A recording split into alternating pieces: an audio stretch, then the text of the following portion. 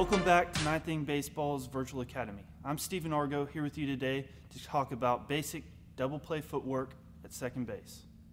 With footwork at second base and turning two, we want to make sure we arrive at the bag on time. All right, I'm going to come in here, make sure my left foot's on the bag. I'm going to square my chest up to the infielder that the ball's coming from. If he's back here, I'm going to square my chest up there. If he's over here, I'm going to square my chest up there.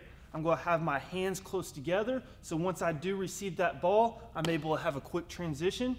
So as the ball's in the air and it's coming, I'm going to push off with my left foot and gain ground towards first base. And as you guys can see, I got some depth, so I create a throwing lane to first base. In full speed, this is what it's going to look like. And that's double play footwork at second base.